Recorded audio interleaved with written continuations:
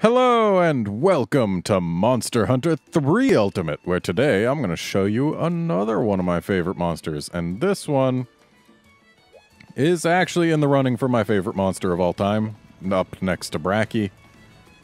This particular one is aesthetically my favorite monster in the entire series. In terms of fight, it's also pretty fun. Its music is technically the deserted island music. So, I mean, it's not like it's bad. I forgot to eat.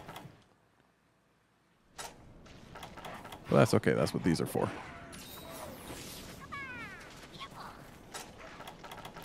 Yeah. Alright. I rather enjoy this monster.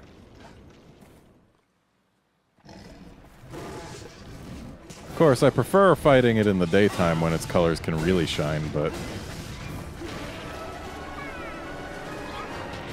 That's right, I am not using an Adept Switch Axe right now.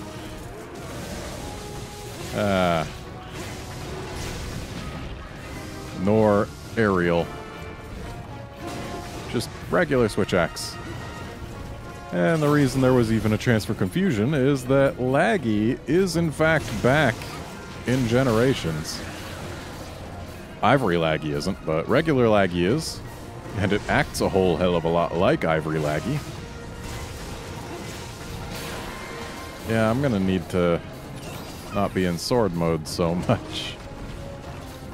Should've done some practicing to get the rust off before doing this, but whatever. Besides, this is an element axe. So sword mode isn't that great to begin with.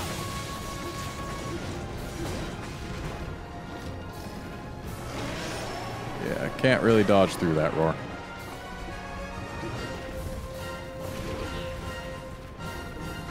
But yeah, I mean, just look at this creature.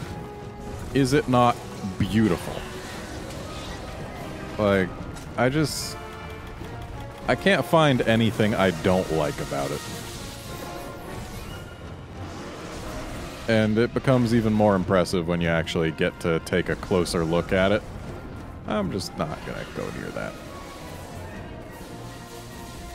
But when you can start seeing that there's still some blue at the edges of those white scales, it's gorgeous. Also, this map is back in Generations, and it's weird being here without ledges now. Like in Generations, this bit here, this is a raised ledge. You can jump off it. Get yourself a mount on that Laggy. Not so in 3U. Well, I hit the Kelby.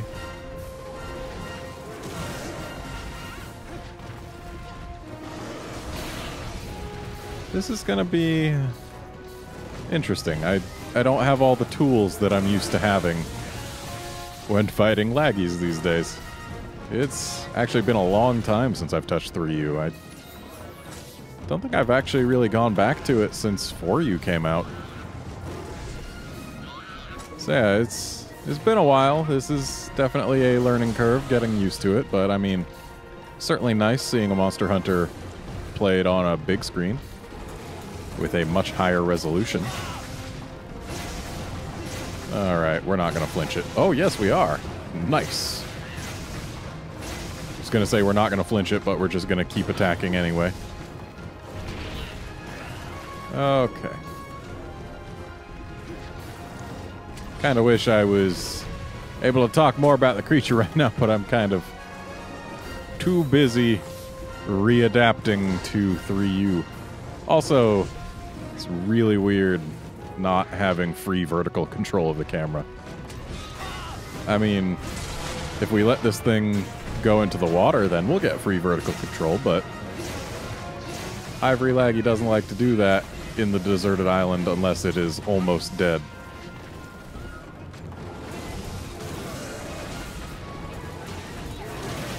Ow.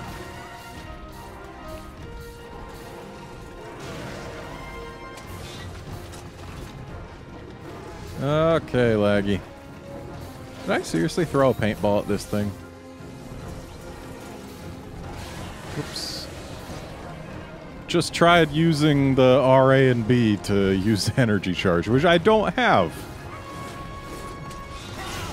Wow, playing Monster Hunter Cross has completely ruined me for this.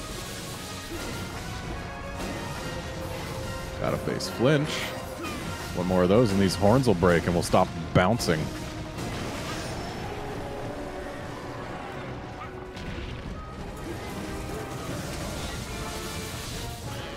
Yeah, like... It's tough to say things about something that is just so gorgeous. And the way it moves is fantastic. Like, it was the flagship for Monster Hunter Tri, Laggy was. So they definitely put a lot of effort into its look and its animation. And like, just everything about it. It feels like a believable creature. Despite its completely immense size. And the way it vanishes when going from area to area. But I mean, like... the thing's beautiful, it moves like a real creature. And I mean, even its electric attacks, you can see those spikes on its back that are meant to conduct its electricity. Like, it's not just electric because it is, it's electric because of those. And then the coloration and the look and there's everything. I love Ivory Laggy. There's no two ways about it. There go the horns. That's good. Ow.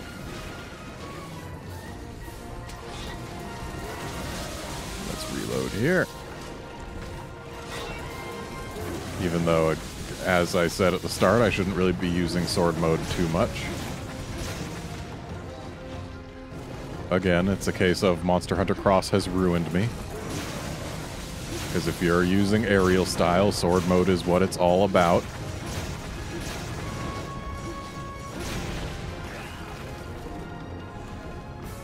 Oh, you're tired, are you? Ow.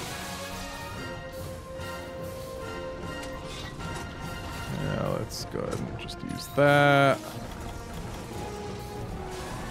Nice try there. Here, have a pit. Ow. Oh, really? Okay. We're fine. And sure, I could use my bombs, but might as well just do this. Apparently I broke his chest in there. Not sure how I was hitting that when I meant to be hitting his back, but whatever. Don't really get many chances to hit the back on an Ivory Laggy that's on land.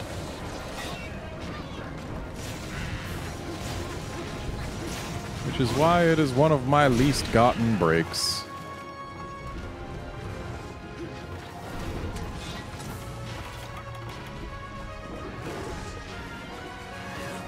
Meanwhile, in Monster Hunter Cross, you can most certainly get the back of a land-bound Laggy.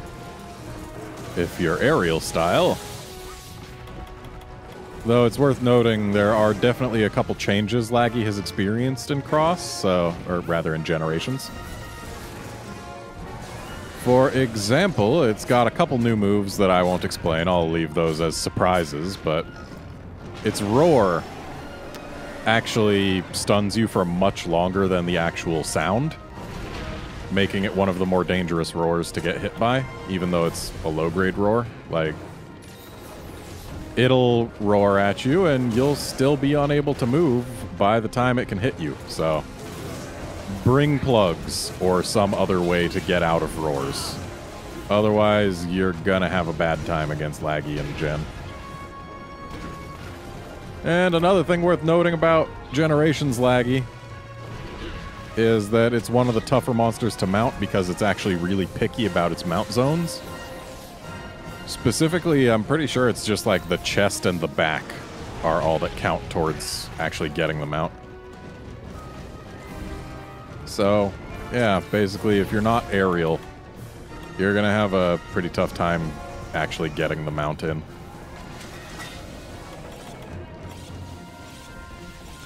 It's pickier than the other Leviathans, which is weird. Because there's, you know, there's other Leviathans that share the same body type but have different mount zones. Alright, you go ahead and go that way, buddy. I'll follow you. It is nice having stamina recovery up on this axe. Or rather, on this set. I don't even remember what skills I've got other than Challenger 2, Edgemaster, and stamina recovery. That might actually be it. Oh yeah, yeah, that's it. Still, it's a nice set. It's got Challenger 2, my favorite skill. I tried to go in too early. Oops. And I'm surprised I didn't end up dead there. Let's go ahead and use this. Oh wow, that fully healed Kayamba.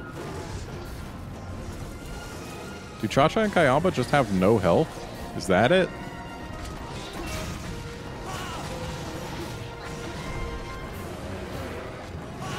So it's actually kind of interesting when you sidestep with the switch axe in this game. It kind of rotates you a little instead of just being a straight side hop.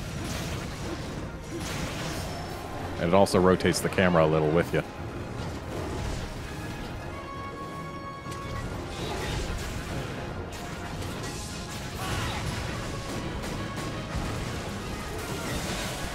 Ow.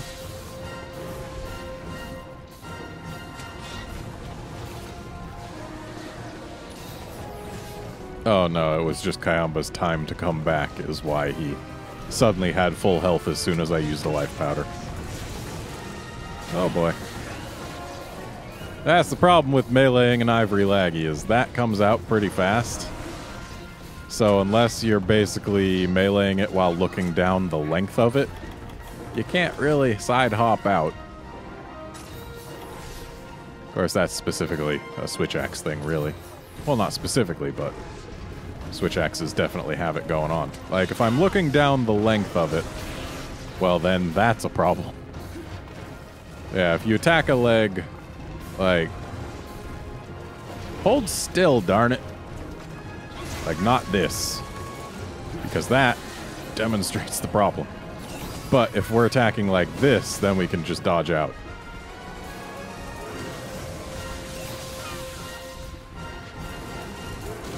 Alright, here we go. Let's get some good damage in.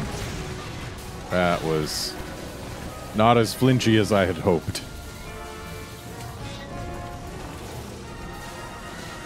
I actually find it kind of interesting that they changed the icons for buffs and debuffs in Gen 4. Like, Thunderblight looks different here than it does in 4U and Gen. Oh, that was a good flinch. Very much appreciated.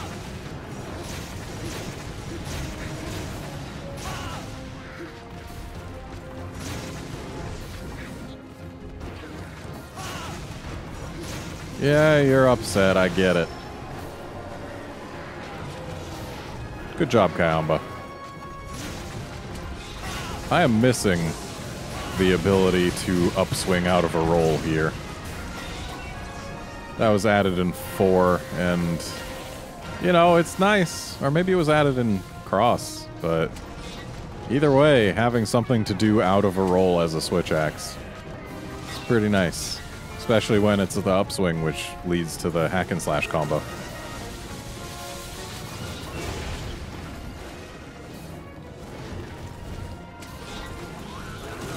Oh no, ow. Let's just go ahead and use this. I don't expect to cart twice. Excuse me.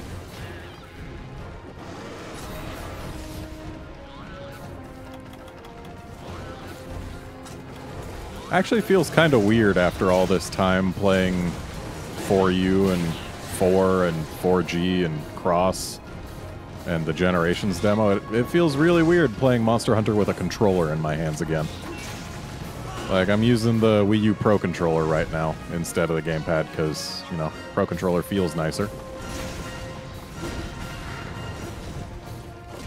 And yeah, it definitely works, but it's actually at the point where it feels kind of weird to have regular analogs, you know? To say nothing of buttons that stick out so far. Wow, how did I not get hit by that? And we are woefully unprepared in terms of healing. Partially because I've been playing pretty poorly. Need to get used to, I guess, technically guild switch axe.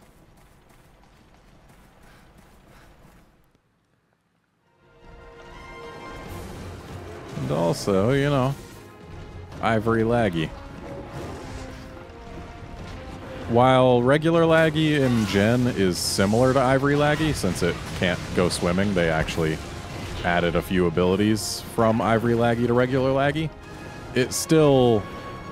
It's not quite as good at some of the electricity-based stuff. So it's definitely a different experience. Which is actually pretty nice, because it keeps the subspecies feeling unique, even though the subspecies isn't in the game. You know what? Before we go pissing this thing off,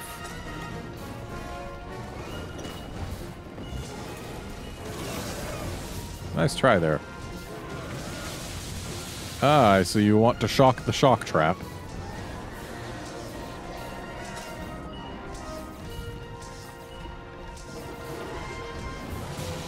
And let's just go ahead and use these.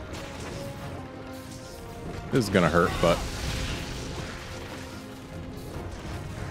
I've also been really spoiled by the visual effects in Generations/Cross.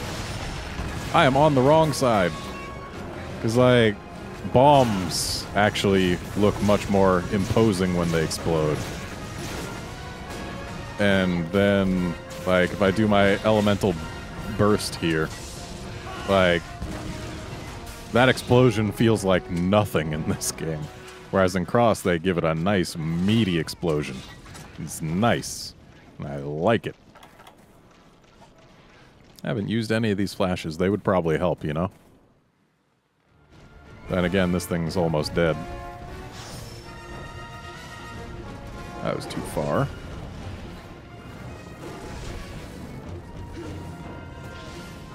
There we go.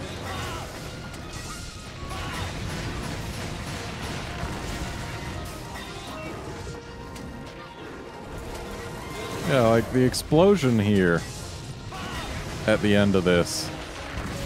It's only on screen for what, like 3 frames? It feels like nothing. Well, at least the reload animation only has to start for your weapon to be reloaded. Here, have another flash.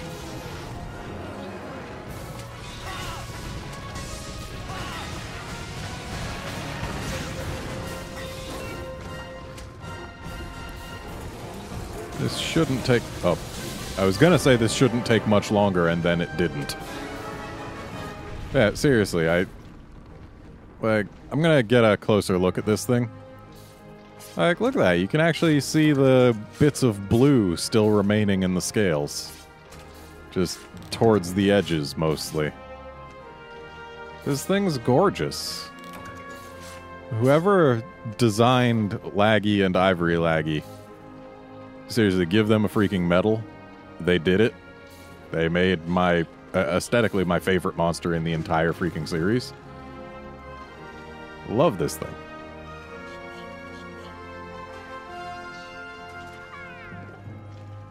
I mean, look at that. Look at the coloration. It's beautiful. And I want to see Ivory Laggy come back someday in some game that has subspecies again. Abyssal Laggy also looks really, really nice, especially while you're fighting it.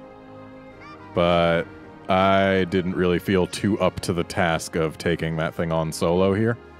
At least not in a reasonable amount of time. So that's why I went for Ivory Laggy. Plus the fact that I just prefer the look of Ivory Laggy. Oh boy, it's a worthless charm. I love those. Wow, it was gold small. Neato. But it was not gold smallest. I actually kind of miss when it would show the sizes of the monster every time and not just when it was a new record. I liked seeing how it compared to the norm, you know? Because sometimes you'll fight a monster and you'll be like, huh, that feels kind of big, and then at the end it's not a new record, so it says nothing. It's like, oh, well, maybe I was wrong, maybe I was right. Who knows? But yeah, that's going to be it for this episode. Join us next time when we fight another monster that I love from this game. See you then, friends.